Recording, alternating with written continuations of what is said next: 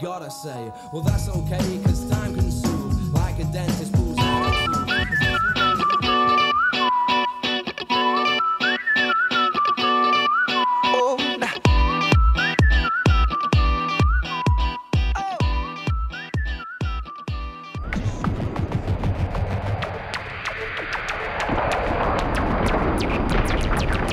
In 1984, Dell was one guy with a big dream. Today, we are more than 100,000 people sitting in dozens of locations all over the world. We have evolved from being a leading seller of PCs to being a business catalyst and solutions leading light. While much has changed in that transformation, much has stayed the same.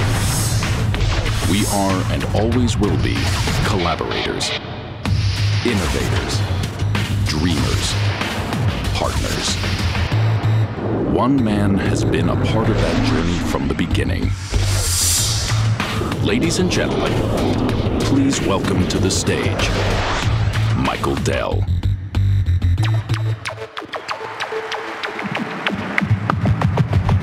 Good morning. Good morning and welcome to Dell World. We're so pleased that all of you decided to join us. And you know, the whole Dell story started not too far away from here, about 15 blocks away in my dorm room at the University of Texas. That was 28 and a half years ago. And we had this idea about creating value for customers by letting them build their own PCs. And doing it affordably, efficiently, and simply, and really removing complexity for customers and delivering exactly what customers wanted. Today, we're a $60 billion company with tens of millions of customers around the world, with hundreds of millions of devices and products sold around the world, supporting billions of users around the globe. And standing here today at our second annual Dell World with over 5,000 of our customers and partners, this is an incredibly powerful moment for me. So I want to thank all of you for the incredible journey that's taken us just 15 blocks, but 1,000,000 miles from where we started. We value the relationships that we have tremendously, and I'm so proud of what you've accomplished with Dell at your side.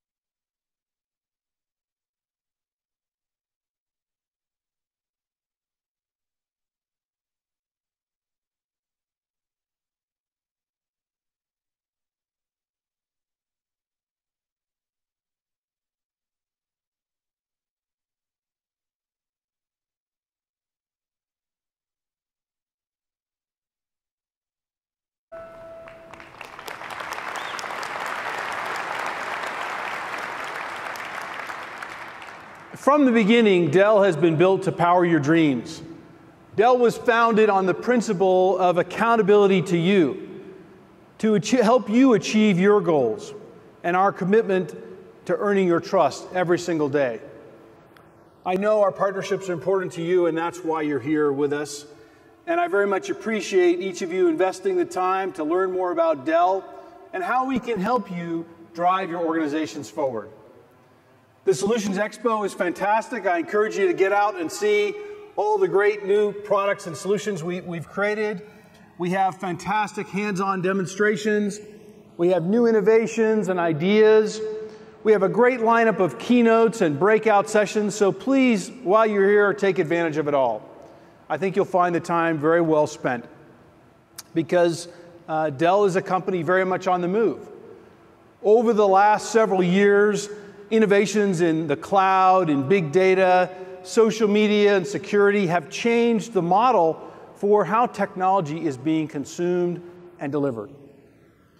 And we're working to democratize and simplify these innovations, putting more power in the hands of more people than ever before. I spent a lot of time meeting with customers, speaking with CEOs and CIOs about what they need to be successful. They need power, they need agility, efficiency, increased productivity, better insights, better security, and they need business results in an increasingly competitive world. For us, that means delivering solutions. It could be migrating your environment to a modern scale-out data center. It could be standing up a private cloud, or modernizing applications off of a mainframe, or securing all the new devices in a BYOD environment. What is clear is that delivering differentiated value to you requires us to know more about your business, and it requires us to go beyond products by integrating software and services.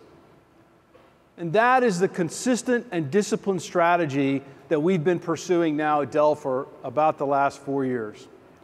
Since we launched our transformation to become the industry's leading provider of end-to-end solutions. And here at Dell World, we're highlighting the breadth of the $10 billion multi-year investment that we've been driving to realize this vision. And just in the last year, we've invested nearly $5 billion building out our solutions portfolio. So let me share a little bit about what we've been doing and how we've been transforming our business. Of course, we start where the company started, with PCs, what we call the client business. And now we recognize that we increasingly live in a multi-device, bring your own device kind of environment. We're also seeing that the virtual client is being adopted at a tremendous pace. And Dell is the global leader in cloud and virtual clients. And that brings flexibility and agility and efficiency while embracing any device. Now that said, we strongly believe that PCs are important. There are about 400 million PCs sold every year, and the installed base of PCs is about 1.5 billion. Overwhelmingly, PCs are still how business gets done in the world today. And now with Windows 8, we're on the cusp of the next revolution in PC hardware and software, bringing together the laptop and the touchscreen. And as you've seen here at the Expo and across Dell World, we have a full line of really compelling touch-enabled products, from our XPS 10 tablet to the stunning XPS 27 with its quad HD display, 27-inch touch display, and every kind of imaginable product you could think of in between. Our Latitude 10 tablet runs Windows 8, runs Microsoft Office, and it docks to become a fully configured workstation when you're back in the office. And it works securely with all the other Windows products that you already have. Or the XPS 12, a notebook that transforms into a tablet. And also here at Dell World, we're revealing for the very first time a new 18-inch all-in-one, where the screen just pops out, snap it out, take it with you, and you've got a fully portable 4.5-pound workstation or entertainment center. You're going to have to wait a bit to see that, but you'll think it's very cool. The possibilities are limitless. And as adoption accelerates for Windows 8 and for touch, it's going to give the entire 1.5 billion install base of users a reason to get a new PC. And in the customer conversations that we've been having, the interest in Windows 8 is quite high. Even with commercial customers who would normally wait a few releases to adopt a new version, what we're seeing is there's really an immediate need because CIOs are worried about the ramifications of a BYOD world. With Windows 8 products, with the kinds of solutions that Dell has created, your employees get the incredible experience that they expect, while you get the security, manageability, and reliability that your enterprise really requires. So be sure while you're here to check out Jeff Clark's sessions to hear a whole lot more about our end-user computing business. Now, next we go to the data center. And from the foundation that we're building out in the data center, we really have a fantastic opportunity to help our customers transform. We call this our enterprise solutions business. And I just want to remind everyone that this is not a new area for Dell. We have been in the server business for almost 2 decades. We just released our 12th generation PowerEdge server line, the most advanced server line in the marketplace. And it's really the culmination of a tremendous amount of organic investment based on the feedback that we receive from our customers, really inspired by you. More than 7,700 customers gave us direct input and guided the innovations in this new 12th generation PowerEdge series. And apparently, you like the results. Thanks to our customers, Dell is now #1 in market share in servers in North America and Asia. So I want to thank you all for that very much. We appreciate it.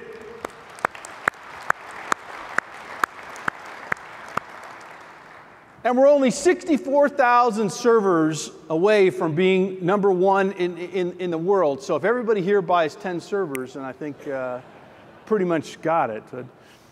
But, you know, Dell has been gaining share in this server market for quite a long time, and competitors have been moving in the opposite direction. And if you look at the trajectory, we're on a path to become #1 in servers worldwide within the next few quarters. We complemented that strength in servers with really compelling networking and storage. And as you can see, we've been growing faster than the competition here as well. We have great technology, offer great return on investment to our customers, whether they're pure play customers using our networking or storage products. But the real interesting area here are converged solutions. This is really at the core of the market disruption that Dell is driving right now.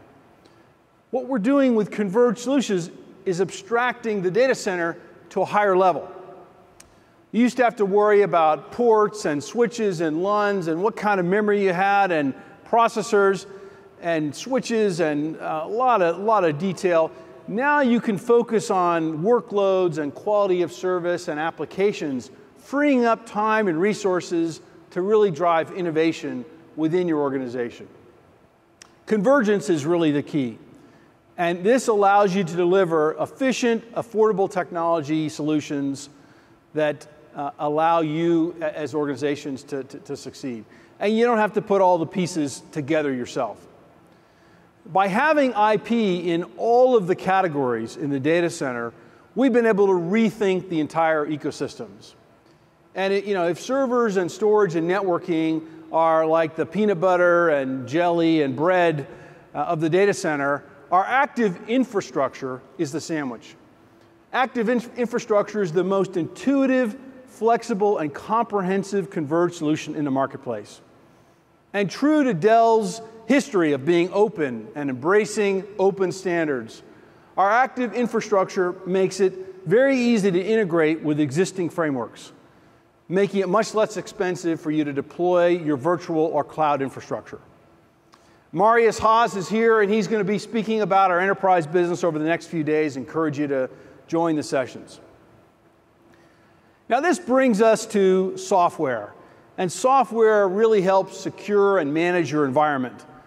And over the last few years, we've been putting together a really smart portfolio, providing for a rich foundation and an incredible platform. This is an area where the consistency of our vision and strategy and execution is really paying off big time. We have the capabilities to help ease your transition to modern architectures, to provide the backup and recovery and resiliency required in today's regulatory environments. We can also manage your devices, whether they're mobile or thin clients or PCs, help you migrate to new versions of Exchange, SharePoint, Active Directory, and monitor the performance of your key applications and your network.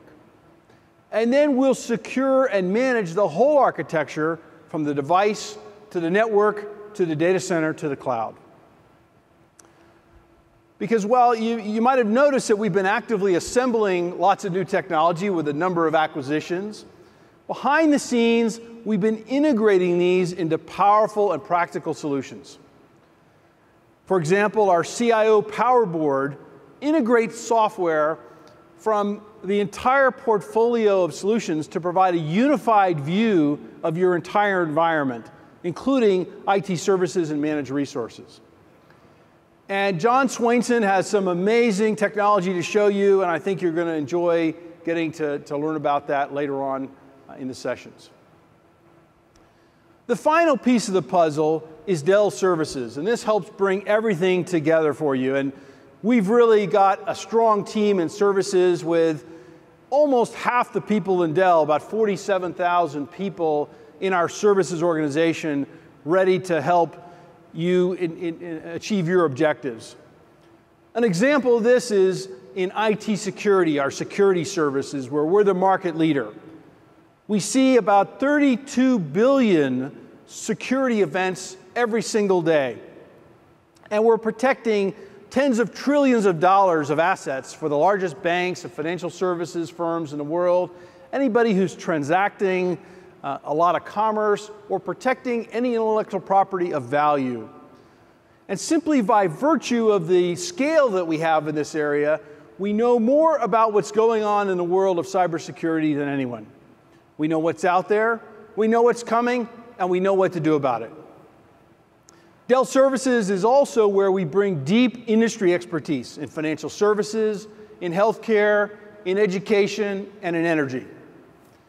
A good example of this is our medical imaging solution, where we securely store and manage more than 5.5 billion medical images. In fact, 9 out of the 10 largest healthcare systems use our service today. Another important area is mission-critical support. And I've heard from many of you over the last few days how much you value that critical support from Dell. We manage today more than 114 million mission-critical devices through 656 locations where we have spare parts and service teams spread out all over the globe, providing 2-hour and 4-hour service with really unprecedented levels of service and coverage. And we've made strategic investments to enhance our applications and business process outsourcing portfolios so you can partner with a company that really understands your industry and can bring results directly to your business. And of course, Dell Services is fully prepared to help you migrate to the cloud. We provide the backbone for some of the largest cloud service providers in the world, and we're more than happy to help you build out your own cloud environment for customers who want to do that themselves. But we also have infrastructure and cloud services for customers that want us to architect, deploy, and run it for them. We can stand up your private cloud, we can do it quickly and easily, and we can link it to the Dell Cloud as an extension of your own environment. And in this way, you enjoy the best of both worlds with a hybrid deployment, seamless, fully secure, and fully compatible. Now today we're announcing expanded offerings across security, cloud, application modernization, and support. Our focus is helping customers transform based on the disruptive forces that you face and helping those bring advantage to your organization with those. Suresh Vaswani is the president of Dell Services, and he's got a lot to share with you. I think you'll really appreciate him and the services that Dell can offer. Now, as I said, the Dell transformation has been consistent and disciplined, but make no mistake, we're moving aggressively. Over the past few years, we've grown our enterprise solutions, software, and services very significantly to the point where it's now more than half of Dell's gross margin. But I think the most powerful proof points are the customers that we serve, like you all here in this room and millions of others. One customer who's embraced our approach is Barclays. Barclays is a major global financial services provider, providing everything from personal banking to investment banking, from credit cards to money management. They have 140,000 people all over the world, 170,000 clients in 51 countries. Let's take a moment and hear their story.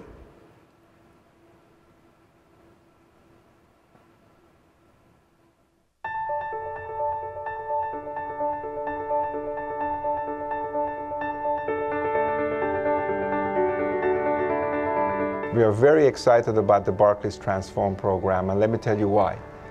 I am personally elated because after many decades, Barclays is uniquely positioned to power ahead and transform the world of financial services for our clients and for our customers.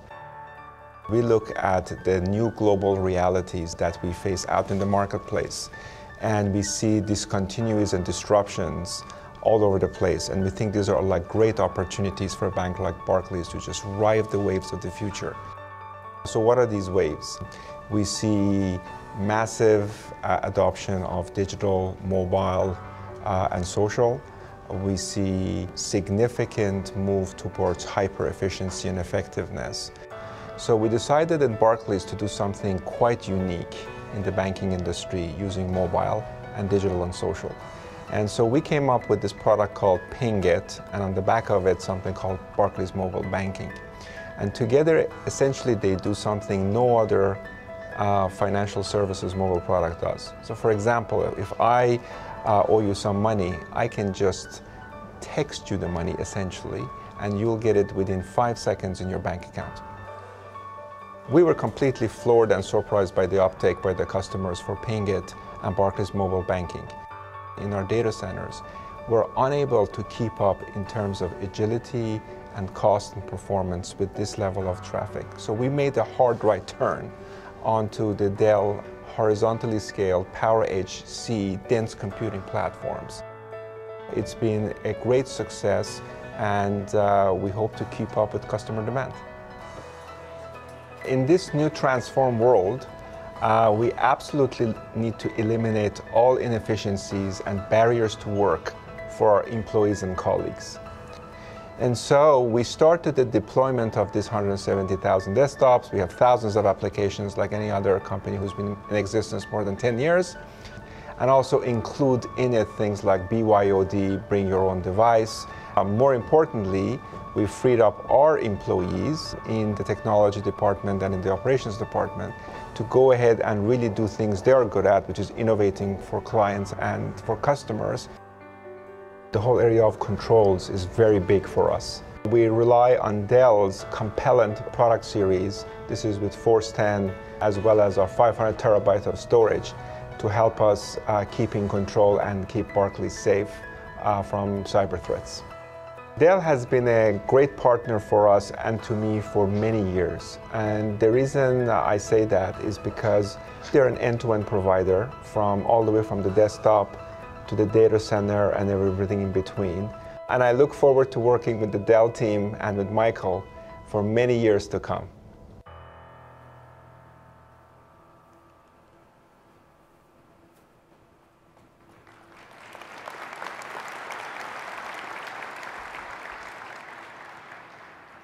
Barclays is a big customer, obviously, and we're really pleased that we've been able to help them modernize and meet their objectives. But at Dell, we aren't just about serving the big guys. Our focus is on solutions that can scale up and down from both the largest companies to the smallest companies.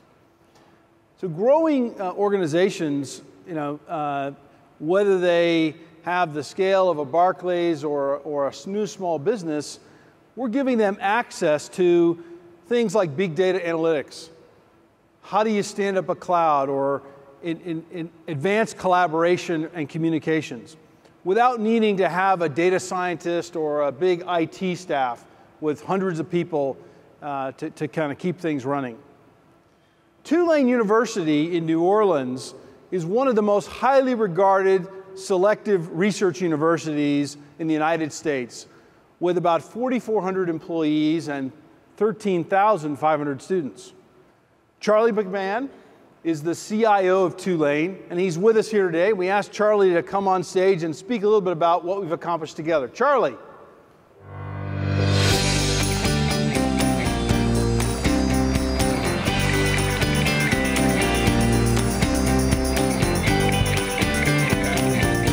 Michael. Charlie, great to see you. Thanks for doing this. Great to be here, thanks. So in 2009, you joined Tulane University and you found an environment that needed some help, and like many of our customers, some challenges in the data center. Tell us what you found and a little bit about your goals and what you hope to achieve. Well, sure.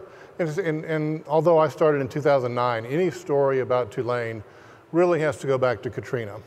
So at the time Katrina happened, as the case is with many institutions, we had IT investments that needed to be made. But because of the economic realities associated with Katrina, we had to postpone those for longer than we would have liked.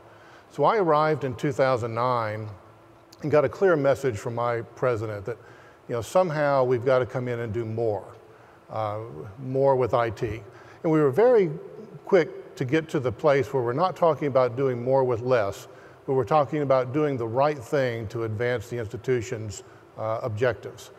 As a concrete example, we had a data center that was almost completely full, no floor space left. We were consuming about 90% of the available power. Mm-hmm. We had 4 different SAN infrastructures that we were supporting for various factions in our campus. So in the vein of doing more, we started consolidating and virtualizing servers. We collapsed from 4 SANs to 2. And if you look at our data center today, we have about half of our floor space freed up. We are running at less than 50% of the available power. We have literally, because of the partnership with Dell, because this philosophy of doing more, we have literally extended the life of our data center for a decade. That's in the existing space footprint that you had? In the existing physical footprint, the existing power and cooling envelope, no changes to that infrastructure, just changes to the way we were implementing the technologies used to support the campus. That's great. Let me give you another example. We also were faced with a network that had not had material investments for some period of time. The majority of the fiber that we had in the ground was multi-mode fiber.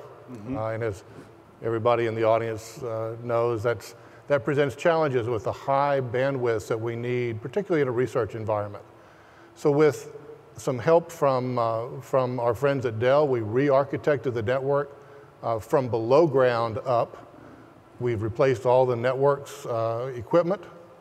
And it's not simply that we've now have a new modern network that has literally 2 orders of magnitude more bandwidth than we had before, but we've prepared that network for the important things to our business objectives.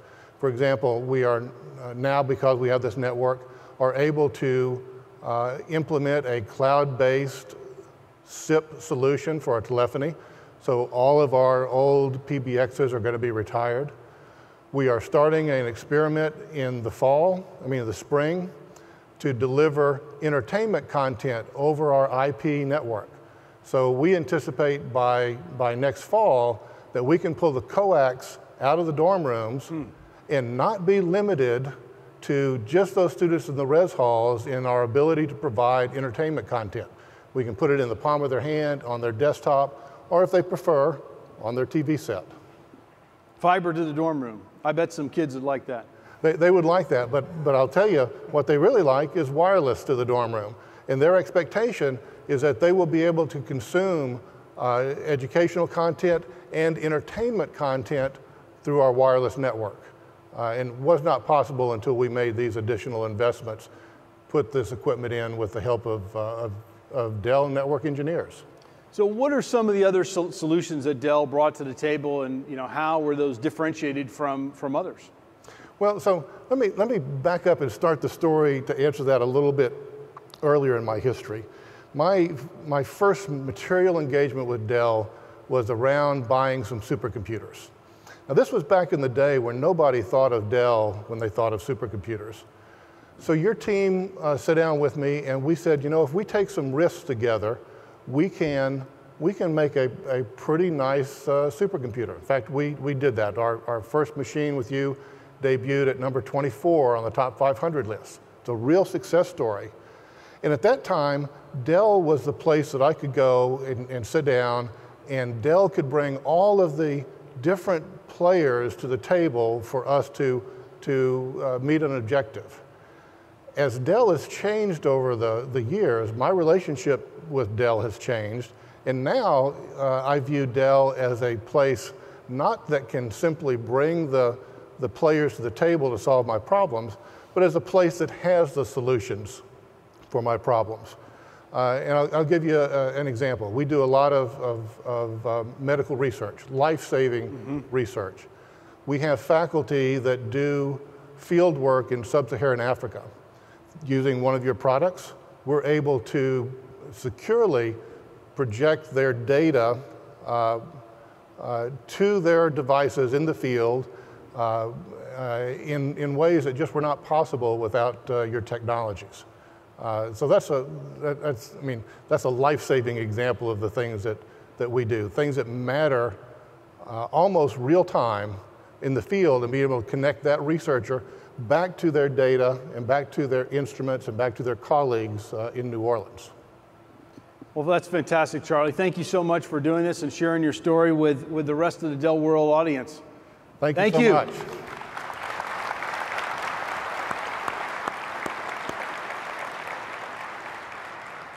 Thank you, Charlie. I think one of the great advantages that Dell brings to the data center is a very clear point of view.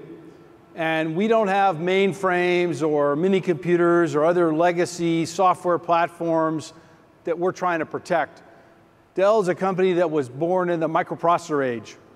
We're not protecting the past, we're inventing the future. And all of our solutions have been built around next generation, scale out, industry standard architectures. We're all about helping you transition to a much more agile, affordable, modern, and powerful solution that'll help drive your organization forward. For the Translational Genomics Research Institute, or TGen, that means helping drive the organization forward. It's really, for them, about unlocking the power of personalized medicine.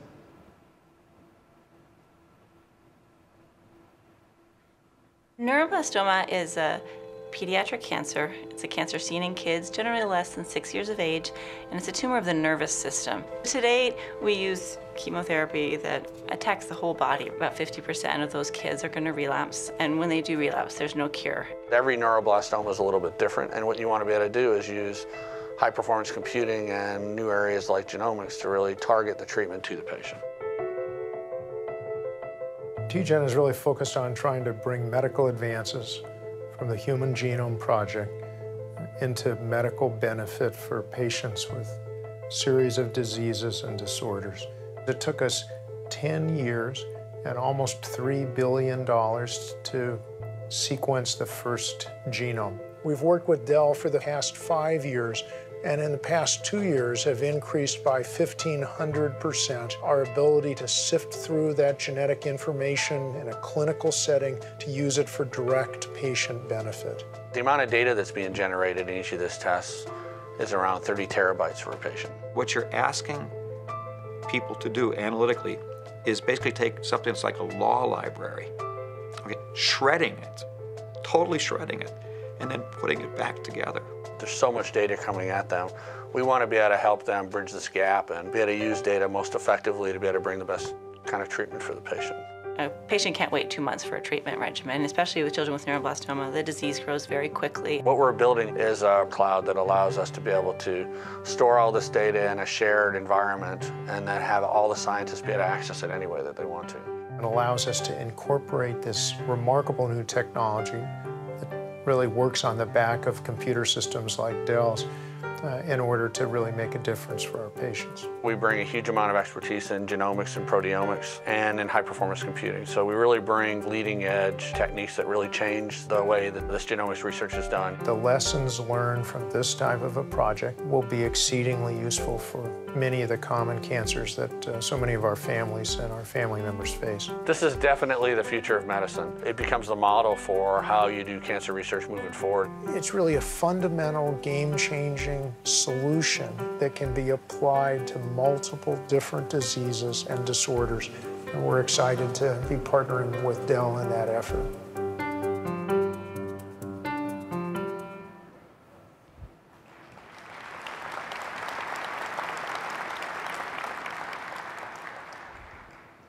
TGen's Chief Operating Officer, Tess Burleson, is here with us today at Dell World. Tess, would you mind standing and being recognized? Thank you.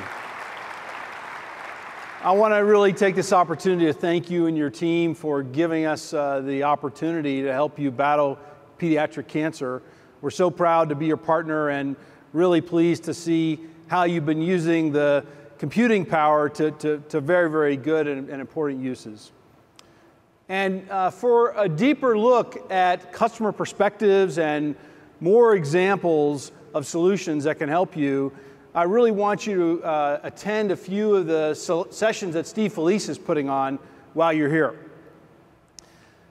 So from the largest companies in the world that are thinking about compliance and manageability and a seamless user experience, to a mid-sized university that needs a better way to connect and collaborate, to a cutting-edge research institution that's using our computing power and pushing the boundaries of personalized medicine, Dell's agile and efficient technology creates opportunities for you. And as the world looks for a sustainable path for greater economic prosperity and job creation, we believe that technology can create tremendous opportunities here as well. Following every downturn, entrepreneurs have emerged to create new businesses that have jumpstart the economy. And Dell can help these companies succeed. I'm very proud to announce today the Dell Center for Entrepreneurs, which creates a gateway to knowledge solutions and opportunities for growing businesses.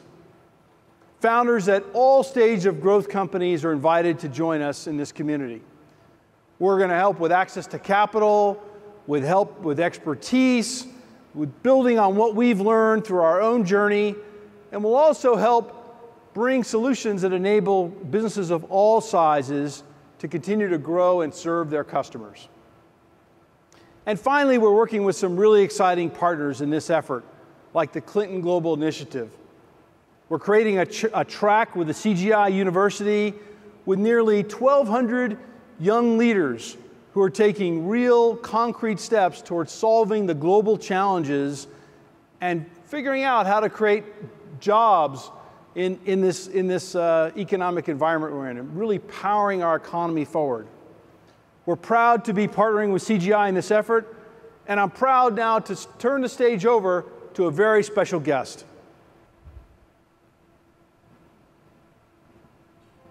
I set up this foundation so that I could pursue causes that I could still have an impact on as a private citizen. So I picked the things that I cared about. And I could do things that were quite important that governments normally don't do. You take any nation, you will find that intelligence and ability, aspiration, they're all evenly distributed across the society, but organization, investment, and opportunity are not. When you get into this business, you have to recognize that a certain amount of humility is in order.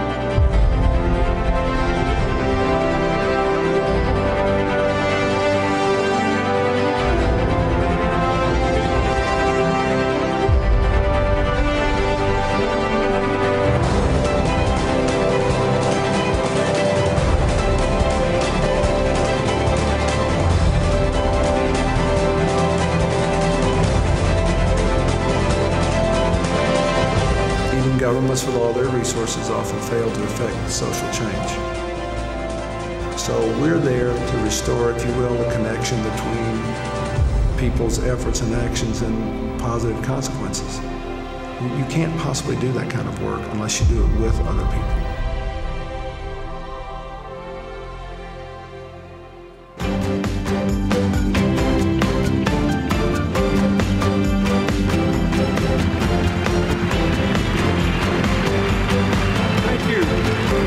Thank you very much. Thank you. Thank you. Thank you. Thank you very much.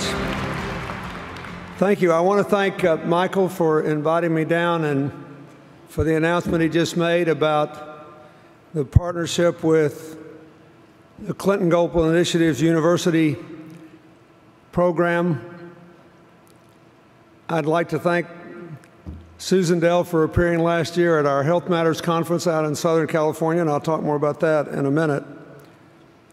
But I'm very grateful to Dell not only for being a part of the 21st century economy and helping to give us a model about how I believe the country and the world should proceed, but also for the mission reflected in their sponsorship of CGIU and their promotion of healthy habits and their participation in our Alliance for a Healthier Generation, which is dedicated to reversing the tide of childhood obesity. I think the #1 public health problem in America.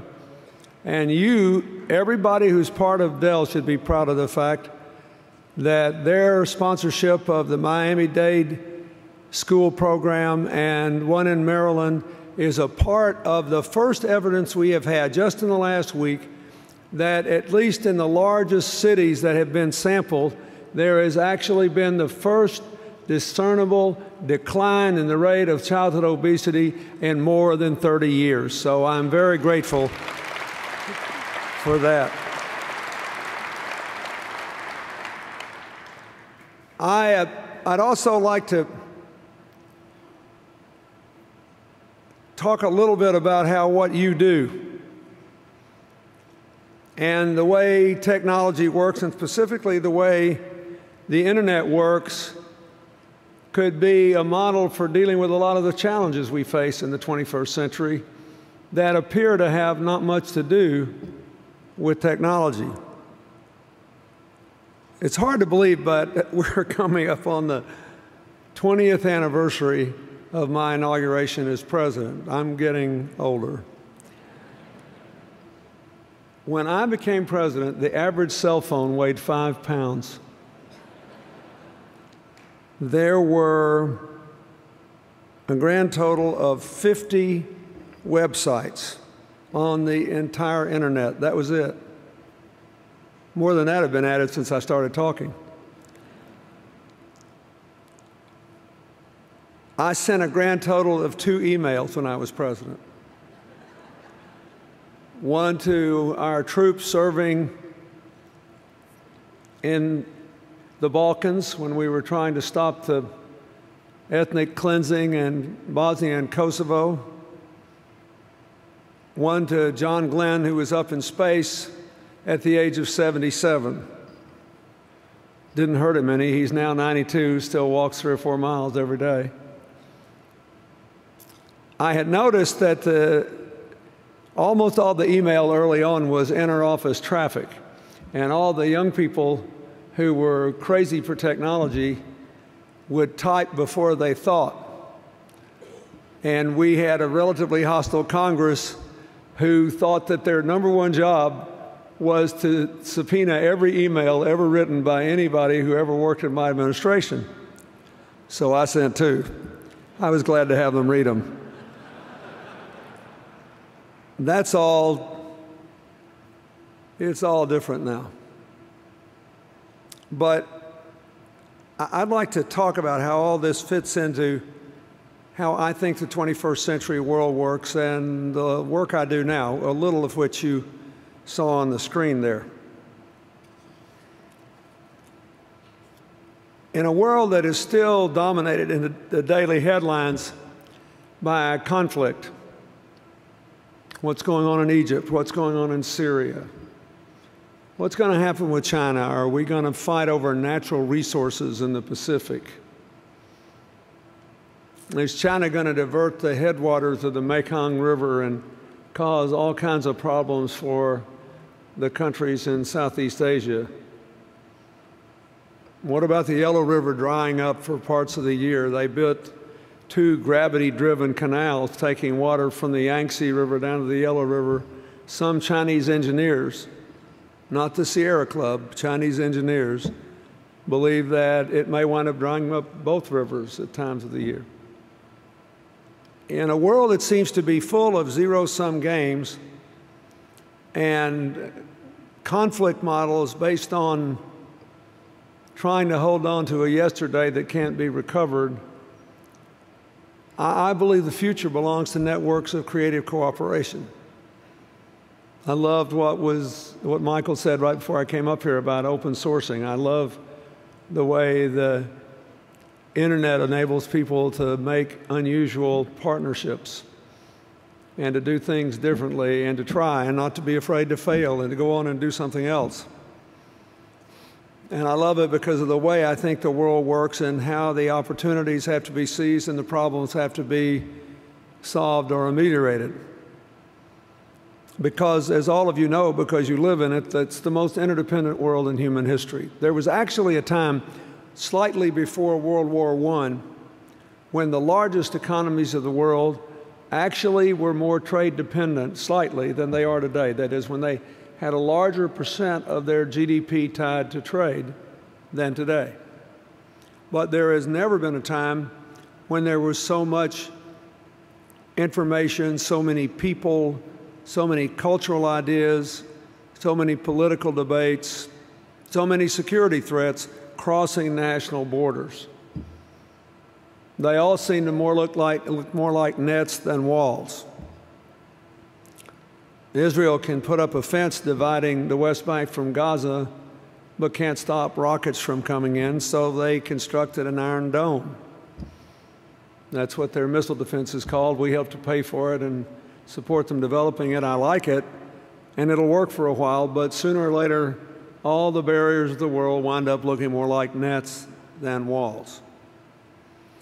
And therefore, we are living in a world where we are compelled to share the future. Even things that don't seem to affect us directly are things we know about. That's why so many Americans were worried about all the innocent people dying in Darfur and in Congo. We can't shut each other out. We are compelled to share the future. So the real question is, how are we going to share it? And it seems to me that every one of us has an obligation which can be fulfilled in myriad ways, maybe just in our own community, maybe in our state or our nation, maybe halfway around the world, to try to build up the positive and reduce the negative forces of global interdependence. The old order of things is shifting. Nation states still matter. Defense budgets still matter.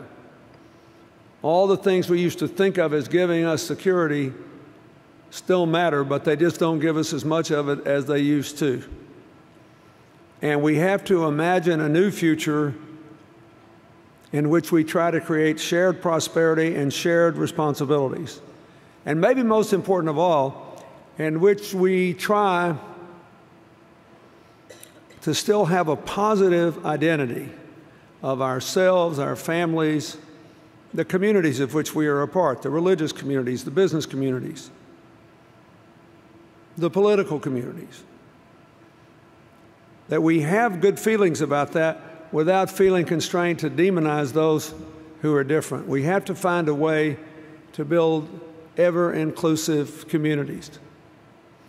Many years ago now, although not all, about 9 or 10 years ago, a man named Robert Wright, who's a very gifted author, wrote a book called Non-Zero, which is, many of you know, is a term from game theory. A zero-sum game is now a college football game where they make you pay so many overtimes until somebody wins. or everybody just drops right there on the field. I'm from Arkansas. I remember a few years ago, Arkansas defeated Kentucky 71-63 in a 6 overtime game. Saved me the trouble from having to do anything else that day.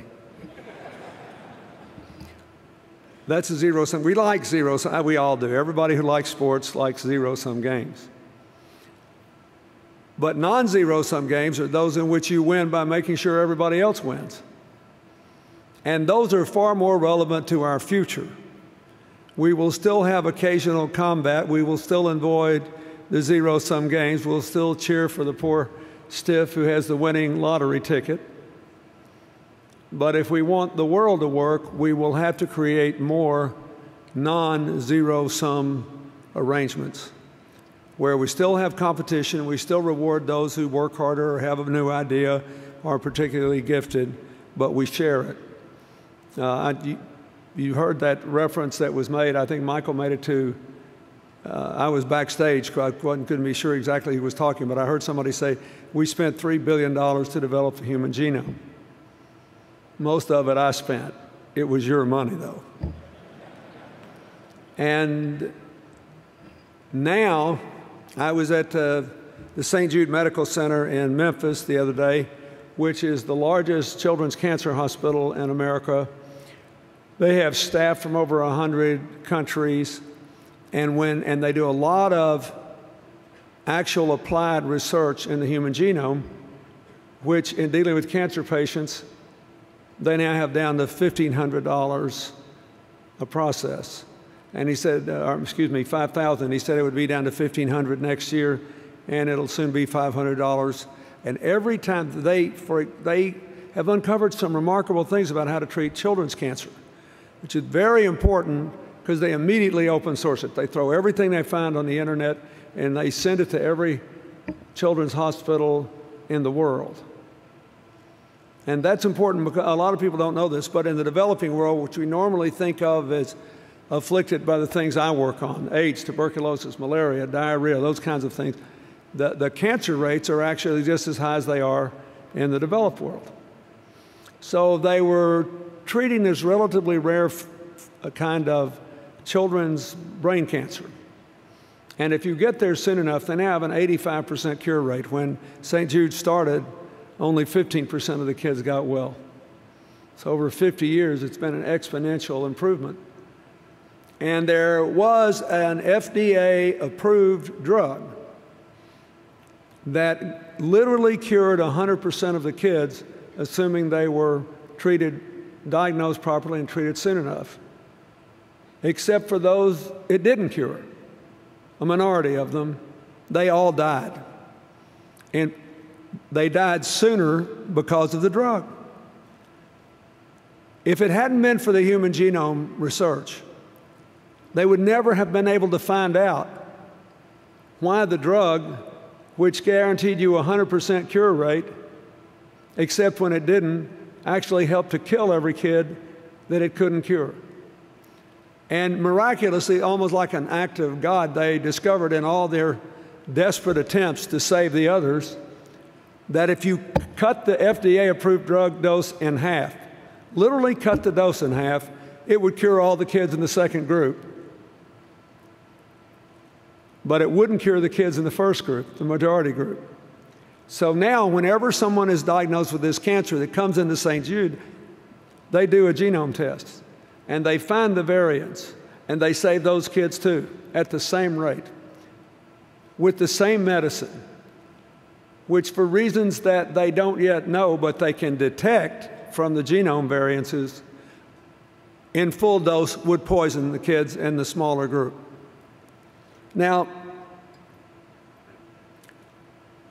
that's a good thing, but it shows you the power of creative cooperation, because this genome research was done mostly by the scientists working in university laboratories, paid for mostly by governments, not just the United States, although we bore the lion's share of it. We had scientists from Europe, from the UK, from Japan, from elsewhere around the world in the coalition. And then Craig Venner headed and funded a parallel primary research effort, and then we joined them at the end, and we announced the first sequencing in 2000. He still, by the way, is active in this space and has his foundation out in San Diego, which is now the human genome research capital and development capital of the world. And between Venner and the biggest computer company out there, Qualcomm, they have spawned 700 new computer companies to do pieces of this applied human genome work, along with support from the state, the city, University of California at San Diego. Networks of creative cooperation. Now, here we are in a world, the world I see has lots of interesting things. I just gave you one example. If you're interested in particle physics, you know, earlier this year, finally, at the CERN superconducting supercollider, which I tried to build in Texas, by the way. You may remember this, and when your former senior senator, the late Lloyd Bentsen, who became my first Treasury Secretary, came to me and said when we were trying to make a budget deal in '93, he said, we can't get the votes unless we give up the supercollider. I said, that's the dumbest thing I ever heard. Particle physics is going to determine a lot of our future, and it's not that much money. He said, congressmen who don't live in Texas think it is. I say that so you will have to hold your nose during this budget process, because politics isn't like science. It'll be ugly. And never forget that Mark Twain said the only thing people should never have to watch being made are sausage and laws. So anyway, we had to give it up, and we then contributed to an international effort that was moved to CERN, Switzerland, underground near the French border, the Alps. But they discovered the so-called God particle, the Higgs boson, which is believed to be at the core of matter and how all subatomic particles relate to each other. It was a happy day. It lasted for a millisecond in the history of the Earth, till some bright guy said, yeah, I looked at it. It looks to me like there are two of them and they're completely distinct. So then every physicist in the world got a headache and said, oh my God, just when we thought we had the answer, we don't. But they do have an answer. They're going on. And they're going on together in creative cooperation and creative competition. We learned this year, thanks to the human genome studies, that unless your ancestors are 100% from sub-Saharan Africa, which includes nearly no one in sub-Saharan Africa, much less anywhere else. Unless they're 100% from sub-Saharan Africa, between 1% and 4% of our genome comes from our pre-human ancestors, the Neanderthals. So my little family loves all this science stuff, so I called Hillary and Chelsea immediately, brimming with this, because I saw the article before they did, and they informed me that they were not the least bit surprised to know that I was part Neanderthal. They could have told the scientists that before the research started. They were, however, surprised to find that they were too. What happened? Human beings rose up on the East African savanna somewhere between 150,000 and 200,000 years ago.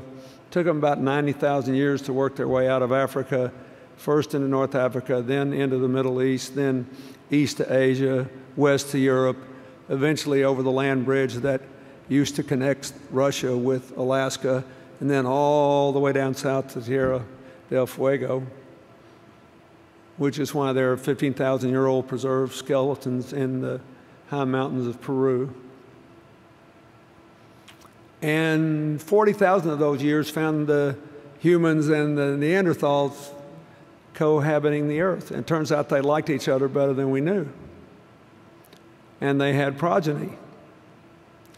And the Neanderthals were bigger than we were. They were stronger than we were. They seemed to have big brains. But as far as we can determine, they never learned to speak or write. They did make tools.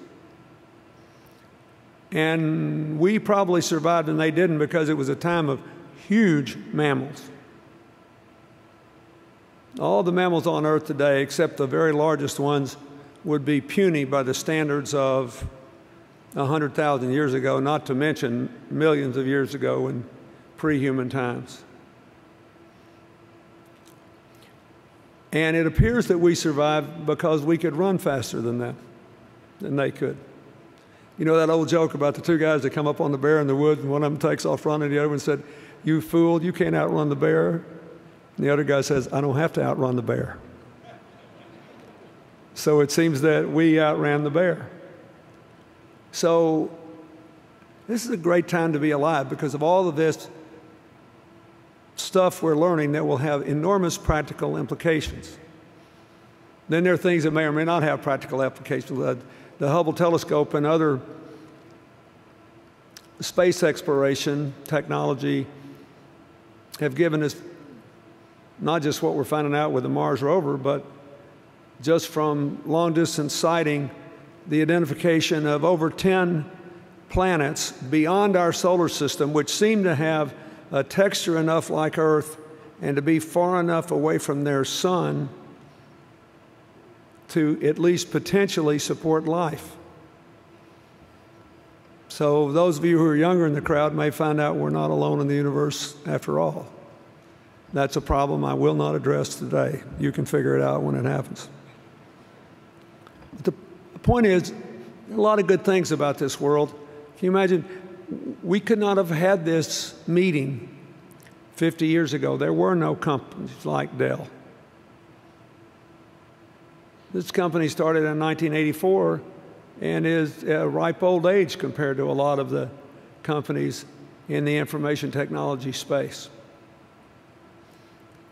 But the world that brought all of you into this great hall today and gave you a chance to make your careers as you were making them has three huge problems, which, if unaddressed, could still cloud, if not your future, your children or your grandchildren's future. First of all, it is too unequal. If you believe, as I do, that intelligence and the willingness to work, the willingness to dream, the willingness to imagine and act on your imagination are evenly distributed, the fact that the world is unequal, and in many places, including the United States, growing more unequal in terms not just of incomes, but access to education, health care, the capital to start a new business. In almost every index, it should bother you because that is a severe constraint on growth. America was the great economic engine of the latter half of the 20th century because after World War II, we used both the industrial might we built up in the war and the great, huge population advantage we got from the baby boom and the wisdom of our forebears to create the GI Bill to try to create a much higher mass of people with university educations than ever before, to create the biggest middle class the world had ever known. And it turned out that the civil rights laws and the laws advancing women's rights and the increasing number of immigrants in America, all of which were opposed by some people who felt threatened by them, they all helped because they kept widening the circle of opportunity and therefore making markets work better because there were more producers and more consumers. Turned out to be good economics even for people who couldn't quite handle the politics at the time. In other words, even when we didn't want to do it, we were building more non-zero-sum societies by expanding the number of people who were us and shrinking the number of people who were in the them category. Then the Cold War ended and created a whole lot of new opportunities and new challenges, so I will move to that. But the world, you can't build a global marketplace in a world where half the people are still living on $2 a day or less, where 1 billion people go to bed hungry, 1 billion people have no access to clean water, 2.5 billion people don't have any access to sanitation. That's really what happened in the cholera epidemic in Haiti, where more than 100 million kids don't go to school and at least that many more go in name only because they have no access to trained teachers or learning materials.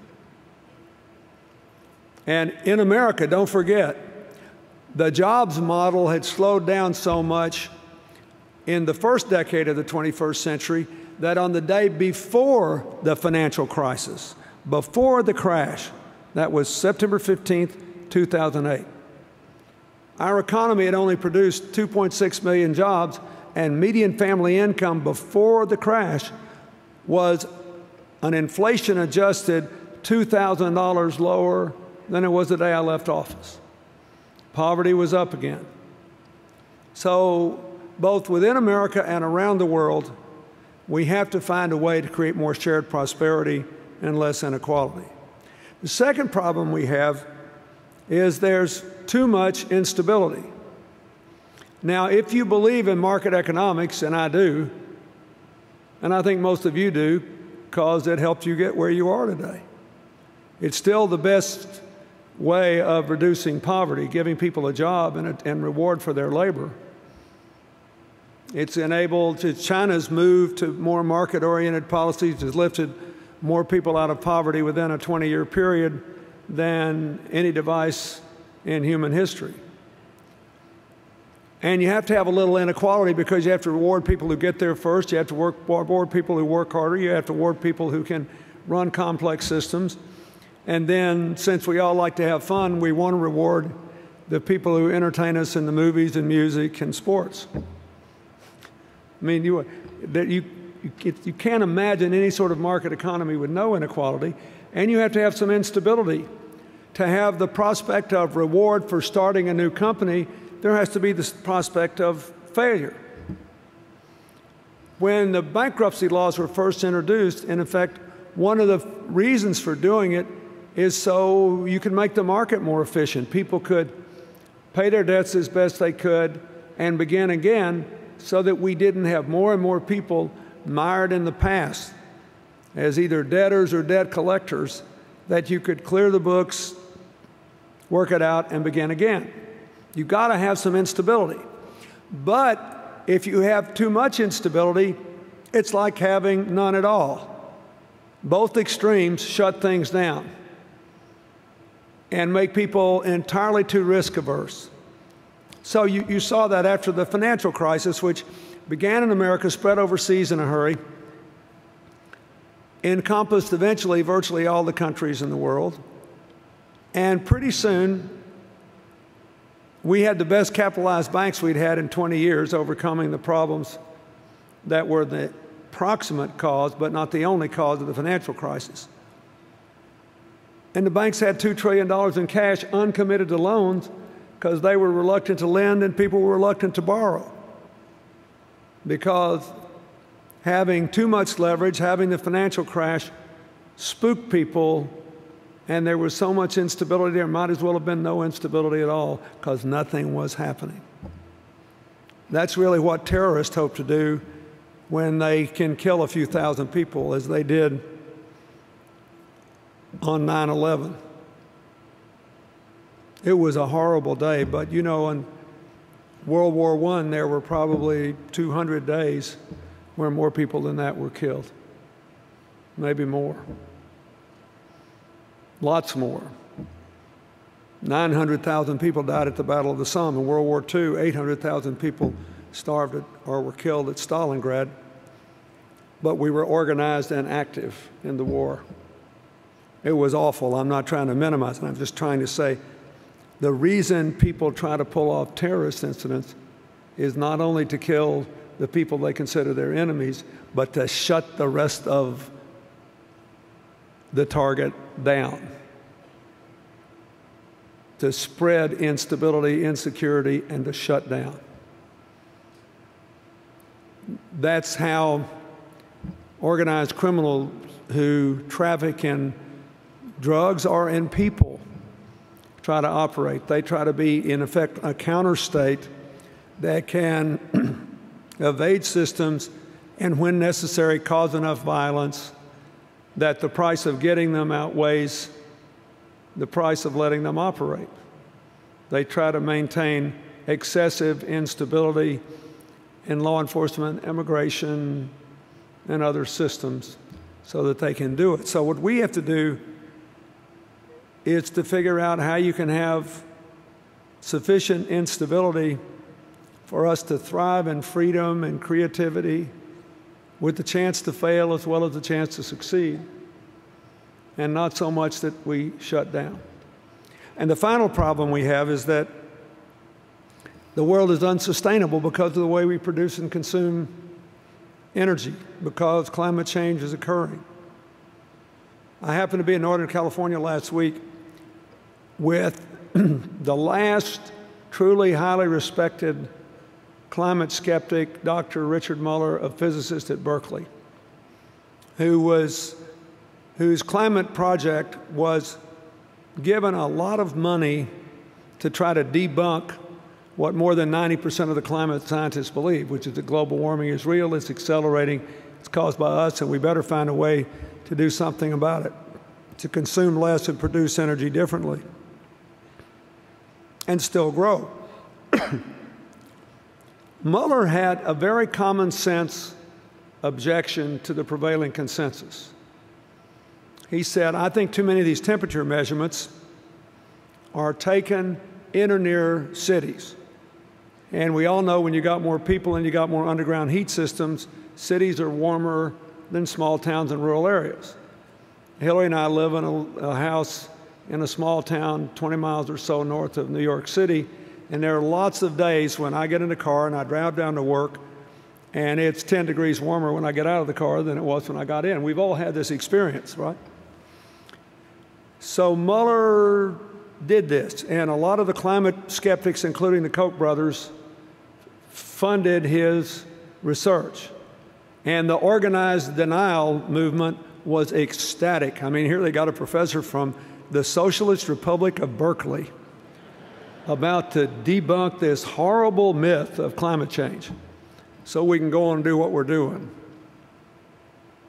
So on the appointed day, he notified the Republican head of the relevant committee in the House that he had finished his research, because they had asked him to present it, who I think is Ralph Hall from Texas.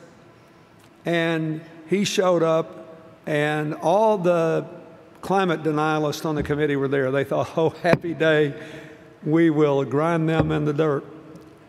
And Muller got up and he said, well, I did it.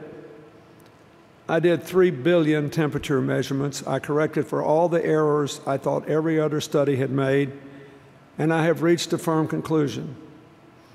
They were right, and I was wrong. Global warming is real, it's proceeding at an unsustainable rate, and it's man-made. There is no other reasonable conclusion. He said, now, Muller's a conservative. He said, now, I do think we need a conservative-liberal debate here, but the debate ought to be how best to deal with this problem, not whether it exists or not. We need that. Almost 22 years ago, a conservative government in Sweden adopted the world's most radically libertarian carbon tax. They figured out what the price of carbon was in 1991, and they figured out what everybody's carbon burden was, and they sent you a tax to cover it. So you would get a $5,000 tax, you would get a $10,000 tax, this business would get a $100,000 tax, another one a $20,000 tax. And then they did an amazing thing. They said, we believe that Swedes are inherently responsible. We are a community committed to the survival of our nation and our world. Here's your money back. 100% of the money. You get it all back. And he said, we just wanted you to know what you're doing to the future, and we trust you. So if you decide to spend this money exactly as you have before, have at it. Go on and burn us up. We don't think you'll do that. And amazingly, just 6 years later, when the Kyoto Climate Change Treaty passed, and all the other wealthy countries in the world were given a target that they were supposed to reduce their greenhouse gases below 1990 level, the Swedish target was a 4% increase. Between 1997 and 2010, they grew their economy 50% more, and reduce their greenhouse gas emissions 7% more, almost 100% through efficiency.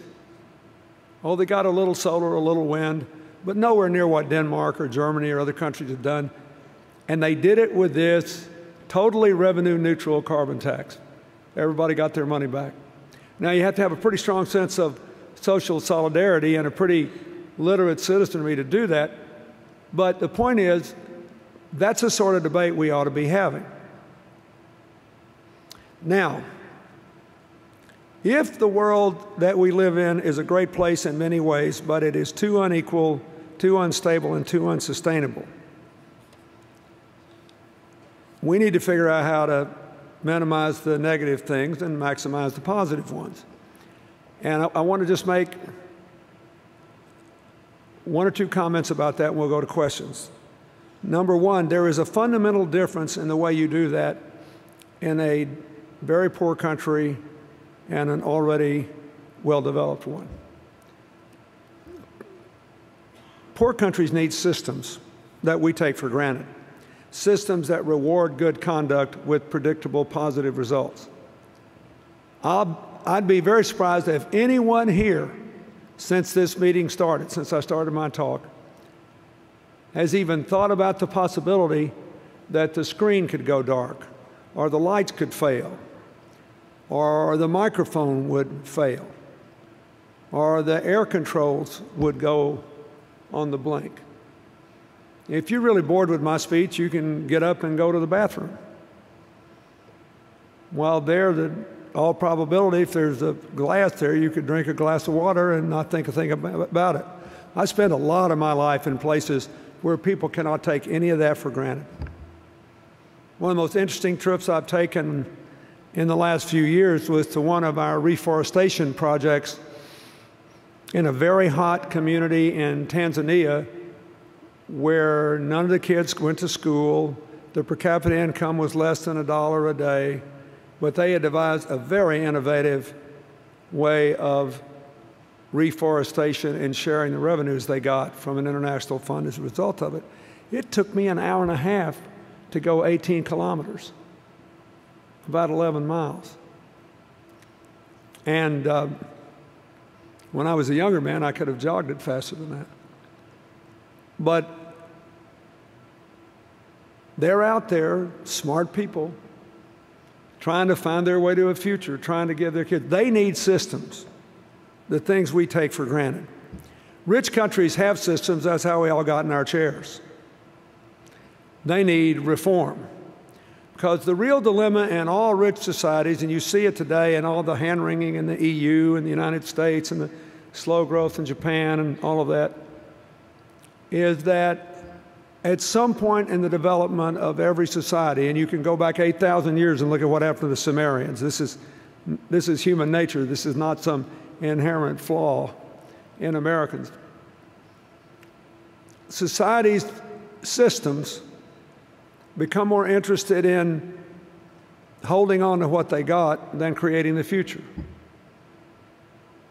More interested in protecting the prerogatives of the people benefiting from it than advancing the purposes for which they were established. That's one of the reasons that I like what we're doing in the Alliance for a Healthier Generation. One of the reasons I'm grateful to the Dell Foundation. I brought in all the big soft drink manufacturers. And I said, you realize a huge percentage of these poor, overweight kids are getting more than half their calories just from the drinks they consume in schools. And I do not believe you want to kill them. I know you don't. I do not believe you have somebody working in your corporation telling you every day that X% of these kids are going to be diabetic by the time they're 12, and Y% by the time they're 30, and all these people we'd like to be our customers in middle age aren't going to be able to drink soft drinks because they're going to be broke, and so is America with the health care costs they're going to impose on us. You didn't do that. This is a highly complex problem. So let's figure out how to create a different future in which all of you still make money in a different way. And we got rid of all the full sugar soft drinks. We reduced the portion size of the juices, which have a lot of sugar in them, particularly if they're not freshly squeezed. went to a lot of fruit-flavored waters and did some other things.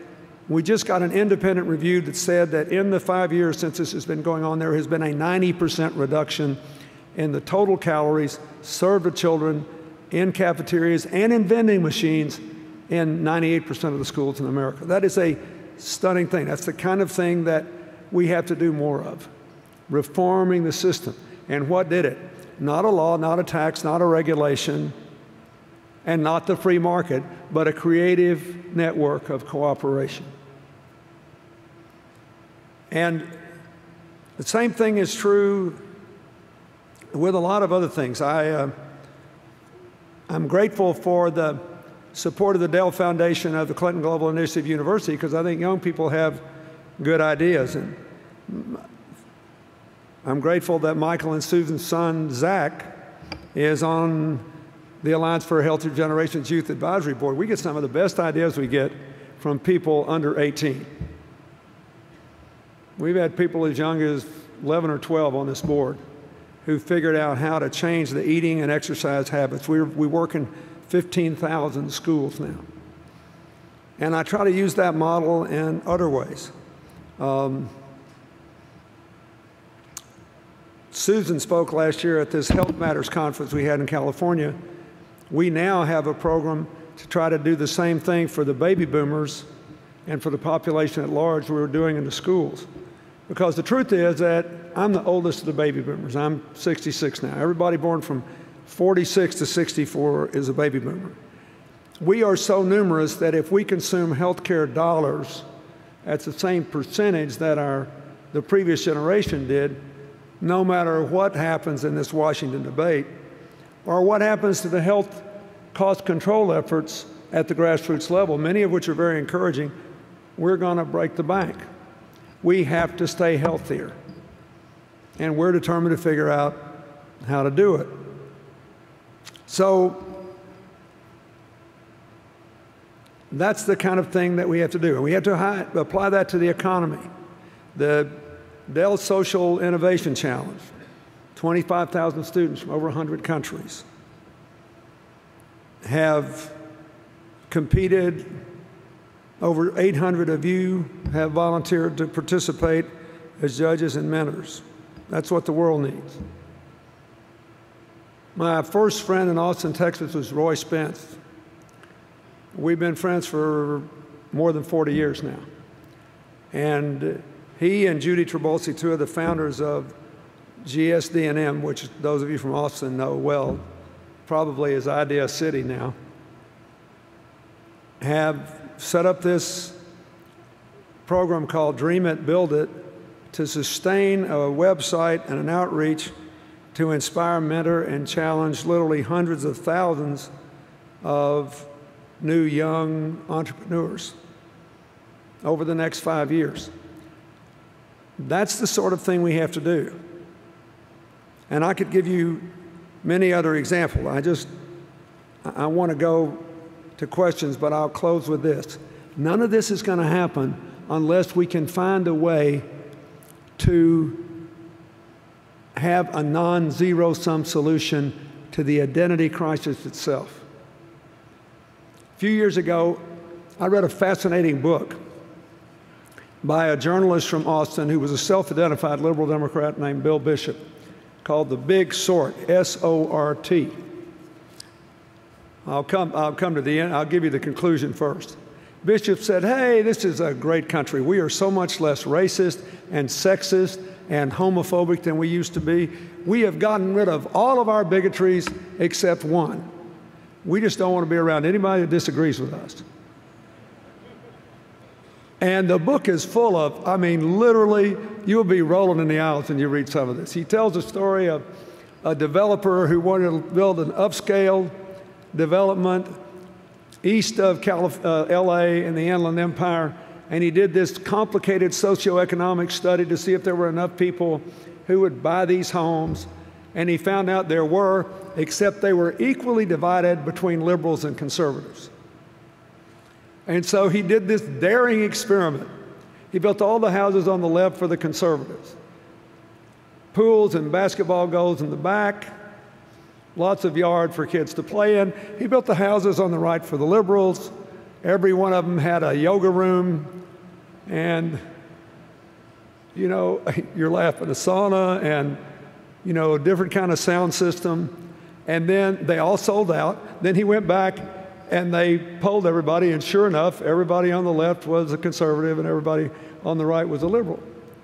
He talked about losing his neighbor in Austin, who was the only Republican on his block, and he said, John Kerry beat then President Bush in 2004, 3-1 on our block. He moved to a place where President Bush beat John Kerry 4-1, and both of us were poorer. We have got to learn to live with difference and still feel good about ourselves. So I'll leave you with this thought. There is an international network of private business schools called the HULT Network, H-U-L-T. They too are part of our Clinton Global Initiative. And their commitment is to give a cash award every year to between 1 and 3 business school teams, not just theirs. Anybody from our economics departments from anywhere in the world writes a case study about how to solve a problem. So last year, the problem was, okay, photovoltaic cells are already economical in countries that don't have electrical systems, because their kilowatt hour charges for building these new systems are so high that it makes sense right now. But we have no distribution network. How would you put up 20 million in a year in really poor places? And we got some fascinating proposals, but the winning proposal was from New York University's campus in Abu Dhabi in the Middle East. And there were 4 people on the team, 1 from India and 1 from Pakistan, 1 from China and 1 from Taiwan. They're on the team, and I go every year and give out the prizes. So I said, are you sure you guys want to come up here together and take a picture with me and have it in the hometown paper? Everybody was laughing, except them. They said, we've talked about this. We are so over this. This is crazy. That's about yesterday. We're about tomorrow. If we can get back in the tomorrow business and do it together, we're going to be just fine. Thank you very much.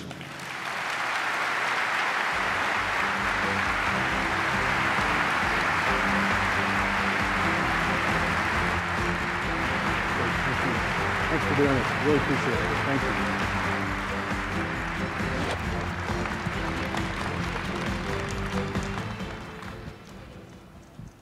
Thank you, Mr. President. You laid out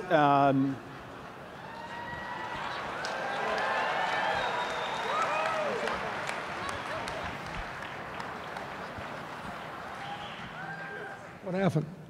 I'm not sure. Oh, the boots. There we go. Oh, these boots were given to me by the president of the University of Texas student body when we had Clinton Global Initiative for Students here in Austin at UT a few years ago. It was literally my booty for bringing the conference here. So whenever I come here, I wear them. But I wear boots all the time, which is unsettling to some people in New York, but they're quite comfortable. And my 2 favorite pair of these, and a pair I bought in El Paso in 2008.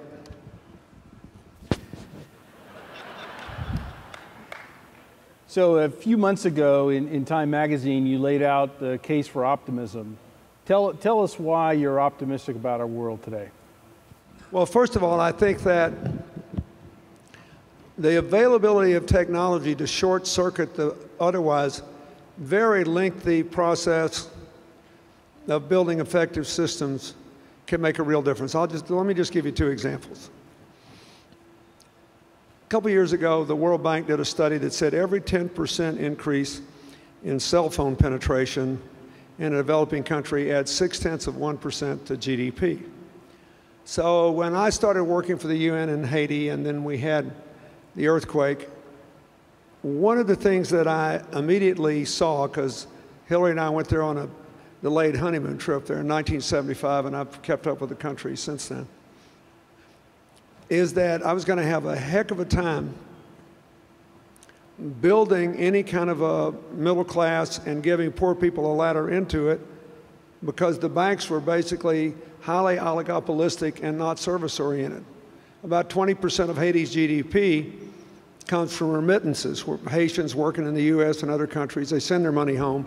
If you run a bank, it's like clipping coupons. All you got to do is charge a fee to turn that money into the local currency, and then you just put your feet up, and you don't have to hit a lick. So they were charging 45% to 60% interest for a small business loan. There was no home mortgage system, and there was no consumer banking services. So we got Scotiabank, a Canadian bank, and Digicel, the largest cell phone company, to team up, because very few Haitians had a bank account, but almost all of them had a cell phone. So they offered basic banking services, and it exploded. And all of a sudden, we began to have the makings of a real consumer economy. After the tsunami in South Asia in late 2004, I spent a couple of years working there. And the people who made their living fishing in Sri Lanka, principally in Sri Lanka and in Aceh in Indonesia, we replaced their boats, but in addition to that, we made sure they all got a cell phone. And by simply having a cell phone and knowing what the market price of fish was every single day, up to 30 to 40 miles away, the average increase in income with that cell phone for these fishers was 30%. So I'm optimistic because of that. I'm optimistic in spite of the current troubles with the movement toward democracy in the world. I still think, you know, we have to create global citizens, and you can't do it if people are disempowered. But unfortunately, all these new democracies, like the Arab Spring, you see this in Egypt today. One of the hardest things on the path to building a true democracy is convincing the people who win elections that a democracy is way more than majority rule. It's also minority rights, individual rights, and the rule of law. And particularly if a religious party wins an election, there's a great article in the New York Times today on this in Egypt today. There's a tendency to think, okay, we now get to do whatever we want to whomever we want, under whatever circumstances we want. But before you get too negative about it, remember, when America won its independence and ratified its Constitution, only white male property owners could vote.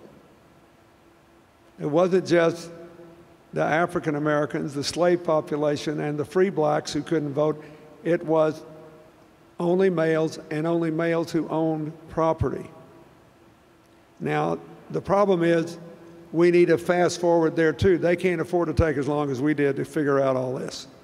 And there's too much evidence around the world that will modify it. But that's what you see in Egypt today, this sort of groaning, growing pain. So one day Mr. Morsi's a hero because he helps to broker a ceasefire between Israel and Hamas. The next day he's a goat because he wants to be a dictator and repeal the judicial system. The next day he's doing a little better because he repealed some of it. He invoked some of what he did. This is the groaning, growing pains. But on balance, increased empowerment of people is a good thing. I'm encouraged because of the growing prominence of gender issues, girls in school, access of young women to the labor markets, the end of the necessity of ending trafficking in people. I think the fact that this is a huge front burner issue in the world is really important. And there are lots of other reasons. I'll just give you one. I'm encouraged because I believe that in the developing world, it is already highly economical to bring power to people through clean energy and sustainable sources. And I think that we have 4 or 5 avenues that we could take, both in wealthy and poor countries, that would accelerate the reduction in greenhouse gas emissions and accelerate the economy at the same time. Austin's trying to become a green city. Dell's trying to become a totally green company. I was just in Arkansas at the largest manufacturer of eyeline makeup in the world. L'Oreal's Maybelline plant in Arkansas. They make more eyeliner there than any place in the world. And the company had a goal of 50% reduction in water, 50% reduction in in greenhouse gas emitting electricity, and a 50% reduction in waste by 2015. This 37-year-old plant that I used to visit as a governor has already had a 50% reduction in electricity, a 50% reduction in water, and a 38% reduction in waste 3 years ahead of time.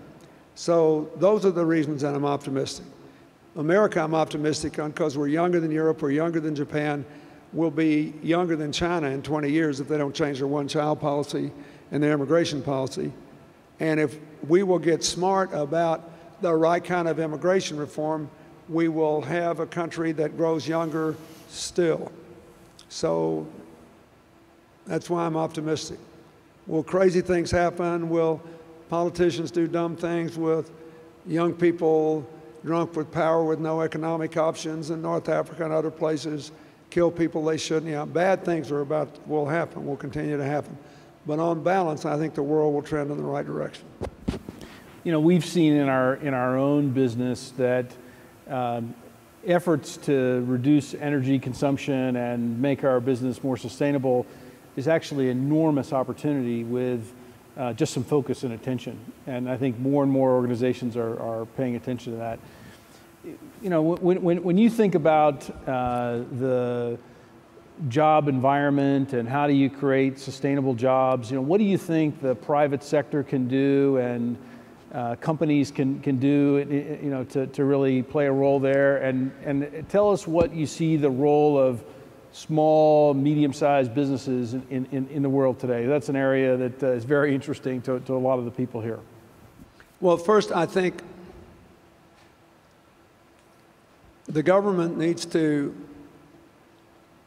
reimagine all of its systems and how they interface with the business community. And we need a partnership here to get us on a budget that we can afford. The real problem with the federal, first of all, look, more than 50% of this deficit is overhang from the financial crash. Because whenever you have a crash this bad, revenues go down. They're below 15% of GDP. If we just had normal economic growth, the current tax structure would produce about 17% of GDP. Expenditures have been as high as 24.5% of GDP. If we had normal economic growth, food stamp expenditures would go down, unemployment expenditures would go down, a number of other expenditures would go down to probably 21% of GDP. Do we need to close the rest of that gap? Yes. And do we need to avoid it widening because of the retirement of the baby boomers? Yes. But we need to do this in a way that is sensible. And I'll just give you one example that I raised the corporate income tax when I was president. But it was 1993, a long time ago, and when we raised it to precisely the international average of wealthy countries. I said, I don't want to go a dollar above the average. I don't want us ever to become uncompetitive. It was then 35%. The average now is 25% or 26%.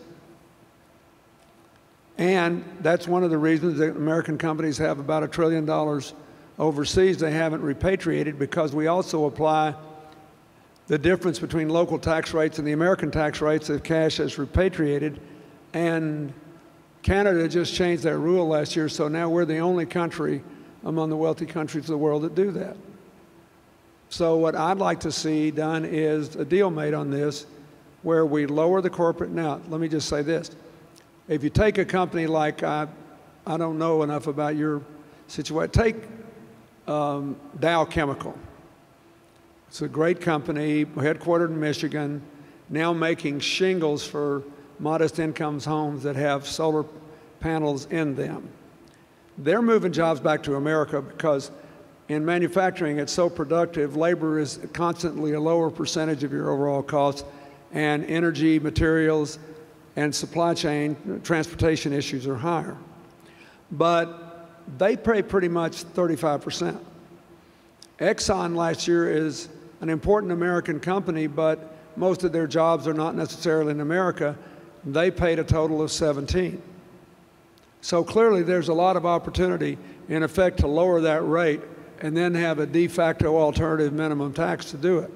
And I would like to see a deal made which would say to Dell and everybody else, if you got any cash overseas you're willing to bring home, you can bring home every penny of it earned up to December 31st, 2012, the end of this year, with no extra tax liability if you're clean there, if you will pick a number, 8% of it, 5% of it, in an infrastructure bank where we will guarantee you a tax-free return on investment as if it were a municipal bond of 6% a year or whatever.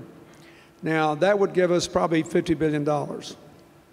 If you did that, then all these pension funds would rush to put money in it because they need guaranteed ROIs so they can make their payment schedule for the next few years. Then we could bring, for example, something that would help your business. We could bring universal modern broadband to every American. We like that. You want to help small businesses? You want to help new entrepreneurs? You want to make it possible for people living in remote towns in upstate New York or West Texas to be part of the global economy? Then stop pretending we can do it with South Korea having average download speeds of 4 times ours. They're first in the world. We're now 15th or 16th. That's not that expensive. Use it to modernize the electrical grid. Texas, on a good day, will get 25% of its electricity from wind. But there's enough wind blowing from the Canadian border with North Dakota to the West Texas border with Mexico to electrify America a jillion times over. I'll never forget when I was campaigning for Hillary in 2008, I was down in Del Rio and Eagle Pass the night before the election, standing on the back of a pickup truck, and I nearly got blown off the wind. I said, how fast is the wind blowing? They said, 45 miles an hour. I said, how often does it blow this fast? They said, every night. I said, Texas is the #1 state in the country with windmills. I always kid George W. Bush, who's become a friend of mine. I said, you know, back in your proto-socialist phase as governor of Texas, you gave tax credits for people to put up these windmills. It's turned out to be a heck of a deal for you. But there weren't any there. And I asked why, and they said because we have power lines here, but all the towns are small, and they don't have the capacity to wheel the power back to where the people are. So if we modernize the electrical grids, we could create a lot of jobs. The largest number of jobs we could create for small businesses would be in retrofitting every physical structure in America that hasn't gone through an energy retrofit, and that, unlike Dell, doesn't have the cash reserves to finance it now and say it's okay if it doesn't pay out for 6 years or 7 years. We're in this for the long run, and 7 years from now, when our power drills drop 30% because we're hyper efficient, it's going to be great. When my foundation worked on with Johnson Controls and a number of other companies on retrofitting the Empire State Building, built in 1931. It's the only Leeds building that big and that old in the world. And in 2 years, we put 275 people to work full-time on this, did everything, cut their power bills. Johnson Control guaranteed 38%, which means we're going to have a 40% reduction in the electric bill and a 40% reduction in the emissions. And that's a heck of a lot of jobs. You get approximately 7,000 jobs for every $1 billion invested in energy efficiency. Wind energy, 3,300. If you build the windmills in their entirety in the country, 1,900 for solar, less than 900 for coal and nuclear. The job thing, it's not close. The most efficient way is to do what Sweden started doing in 1991 and quit wasting energy, put in new HVAC systems and everything else, lighting systems, temperature and lighting controls when people leave the rooms. There's money there and jobs there. And so that's where I would begin. I think we have time for one more question. You referenced the budget issues and in the news a lot, obviously, is this fiscal cliff. Tell us your thoughts. Do you think this kind of immediate impending issue gets resolved before the end of the year? And longer term, how do we get ourselves out of this mess where, you know, we're spending much more than we're taking in? Well, first, I think, well, let me just back up in case some younger people here forgot. I hate all this debt. I tried to get us out of debt. We'd have been out of debt by 2013. Maybe it would have been delayed a little bit. I mean, literally no public debt if we hadn't both increased spending and cut the tax levels from where I had it. When I left office, we were taxing at about 19.5% of GDP and spending at about 18.5%. And we were projected to save $5 trillion in surplus funds in the next 10 years, and actually to pay off all of our debt somewhere between 2011 and 2015. Literally be debt-free.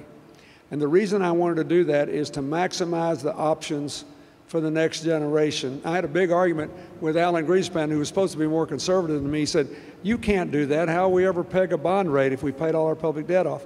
I said, "You're smart enough to figure that out. All I know is the baby boomers are retiring.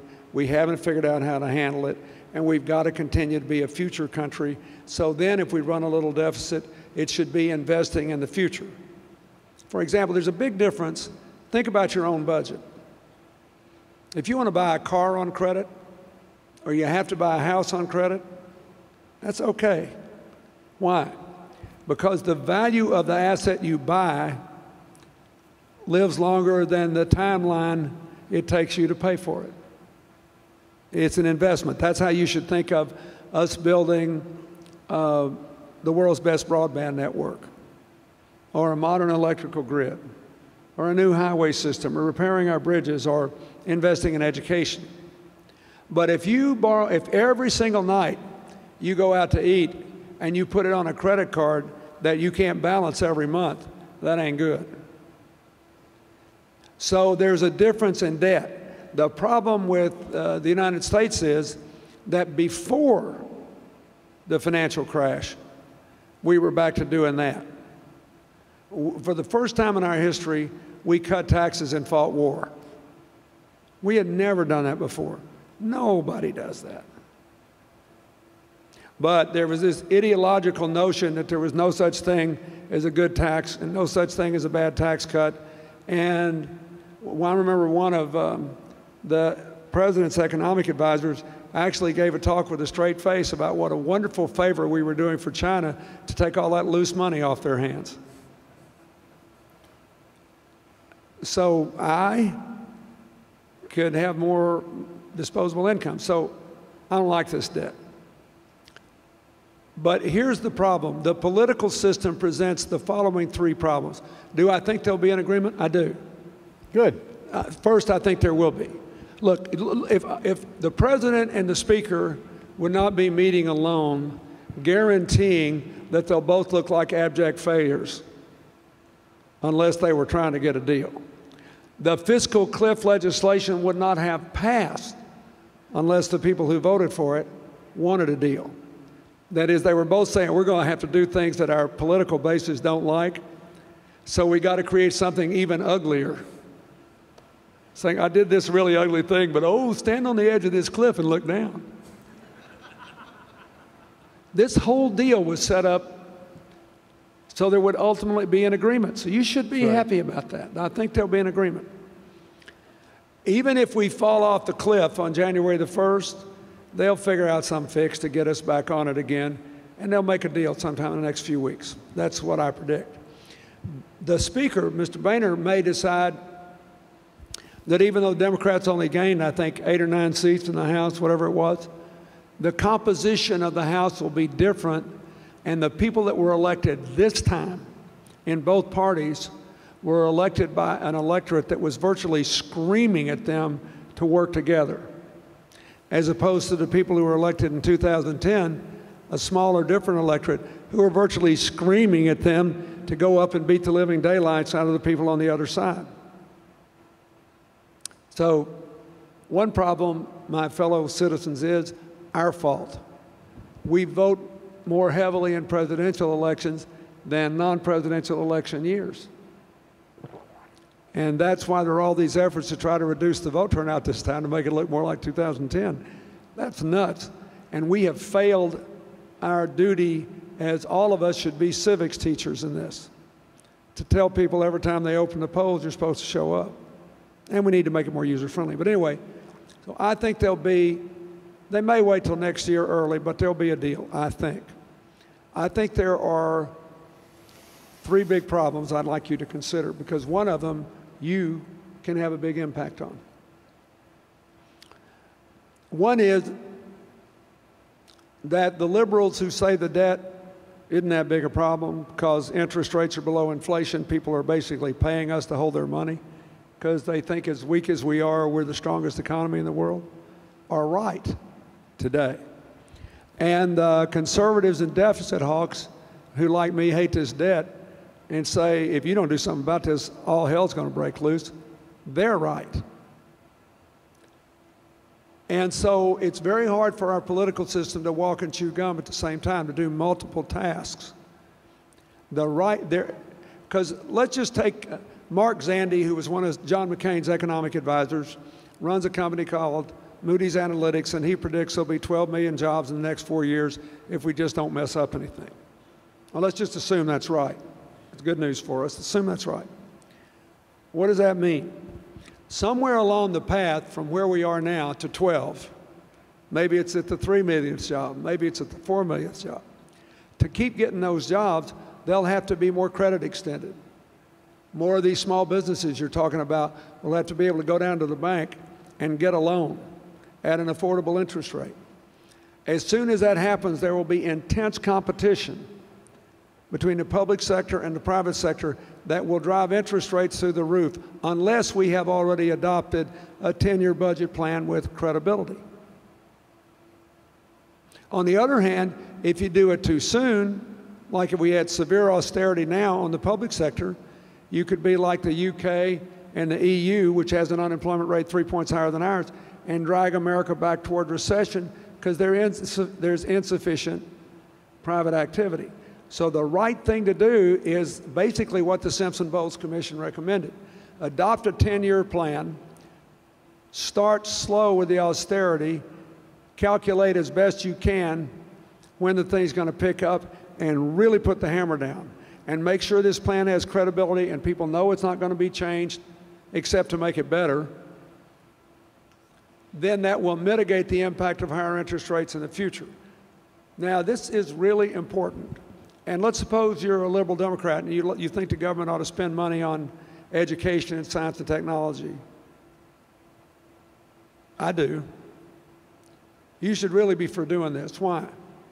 Because if interest rates today were what they averaged when I was president, instead of $230 billion a year, which is what our interest obligations are today, it would be $650 billion a year.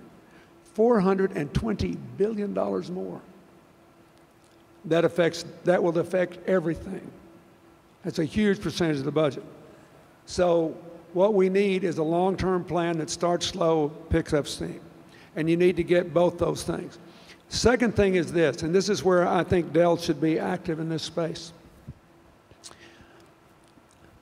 As I said in my remarks, the hardest thing to do is to keep an old country in the future business.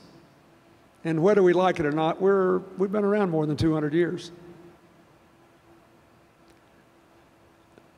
Singapore, with 5 million people, just put up $5 billion to try to take world leadership in biotechnology away from us. They are living in the future. Now, we're trying to catch up. Best thing I've read in a long time is that our elementary school students in the international tests trail only Singapore and Taiwan in math and only 3 countries in English. We're back at the top of the world in the education of 4th graders according to the latest comparative test. That's really good news. Really good news. But there's a big gap at the 8th grade and a gaping chasm at the 11th grade, And that doesn't even count the dropout, which makes it worse. But it's the beginning. Now, here's the thing. The money we spend on education, including Secretary Duncan's race to the top, are promoting charter schools like the KIPP schools, everything that's really, showing progress. The money we spend on research and development, like the money we spend on sequencing the human genome, all that is in a category called non-defense discretionary spending. It's less than 15% of the total money you pay in taxes. It's less than the defense budget, less than Medicare, less than Medicaid, soon be probably already less than interest on the debt. But it's the easiest to cut. Why? Because the future never has a lobby as strong as the present. That's why in the recent campaign, for example, you had Governor Romney advocating basically military Keynesianism. He said, we're going to balance the budget in 10 years and we're going to start with a tax cut and by spending $2 trillion more on defense than the Pentagon asked for. Because people don't think of defense spending as government spending, and people think surely it'll be good and it's a good deal. You never have to close any military bases or shut down any weapon systems. You just keep doing more. So this is a problem. You need to preserve our R&D budget. We need to spend more. We're now down below 3% of GDP in R&D. We should never be below 3% of GDP in R&D. We need to keep those universities out there working with private companies, trying to develop commercially viable new solutions to the challenges we face. We don't need to cut back on early childhood education because that's one of the reasons our fourth graders are catching up. So there's 15%. I would like to see this huge bipartisan coalition saying, cut the kids last. Cut the future last. We realize they don't have any K Street lobbies. But come on, let's get a life here. It's only a small percentage of the budget. And even under President Obama's budget, non-defense discretionary spending would be the smallest percent of GDP in the aggregate it's been in 50 years. And I understand why. He doesn't think there's any other way he can make an agreement with the Republicans, given their aversion to new taxes, and with the Democrats, given their aversion to fooling with Medicare, Social Security, and Medicaid. I get it, but it's not good for us. And so we need to preserve the future budget. I think that's important. And here's the third problem, and I haven't figured out how to do this with any existing law. What I wish they'd do on all the senior stuff that they're worried about, and Medicaid, which is a health care program, is not to do what the Republicans want, which is to raise the retirement age of Medicare to 67, but not to do what the Democrats want, which is basically hope that all these cost control initiatives and incentives that are in the health care plan will work. They are beginning to work, by the way. We just had 2 years of 4% inflation in health care costs for the first time in 51 years. But you can't pass a credible budget based on hope. On the other hand, just I'll give you the Medicare example. It might work fine if it triggers in 10 years, but you don't know that. Right now, if you raise the retirement age on Medicare, here's what would happen. Everybody on Medicare would have to pay more out of pocket to buy into a health care program that's more expensive.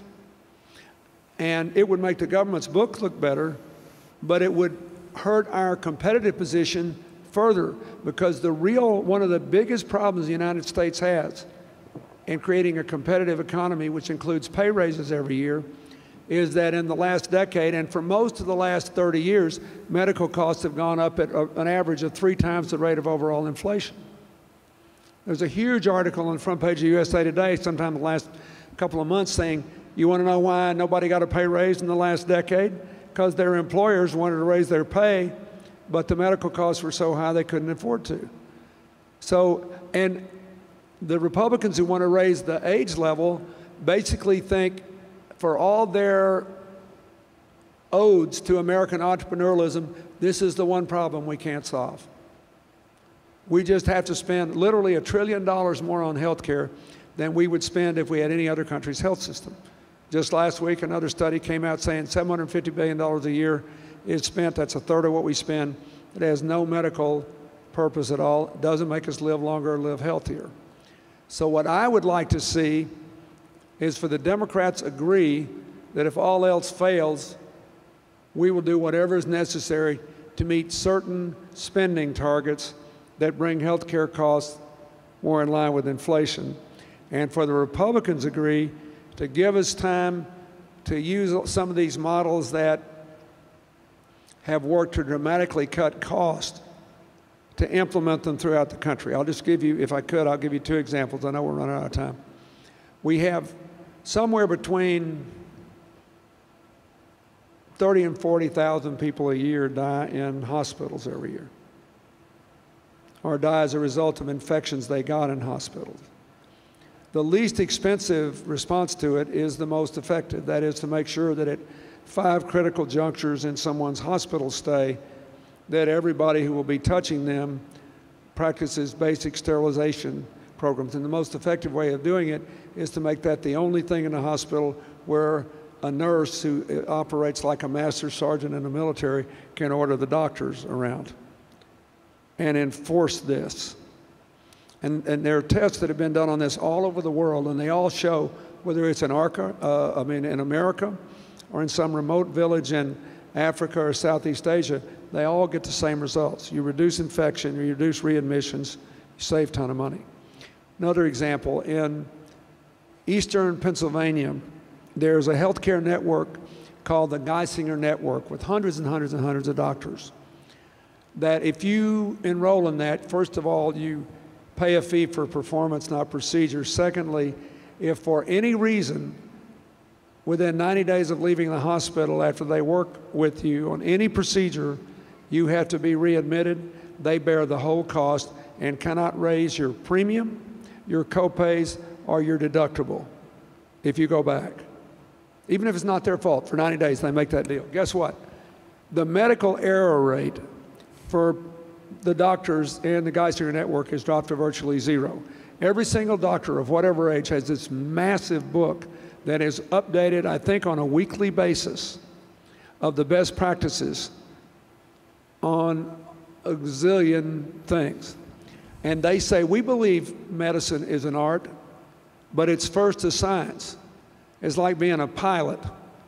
You still go through the checklist every time, and then if you get up in a horrible storm, you can't see where you're doing, you get in an air pocket, and you know if you fly too fast, the wings will bust off, and you fly too slow, you will sink like a stone and can't come out of it. That's art. But first do the science.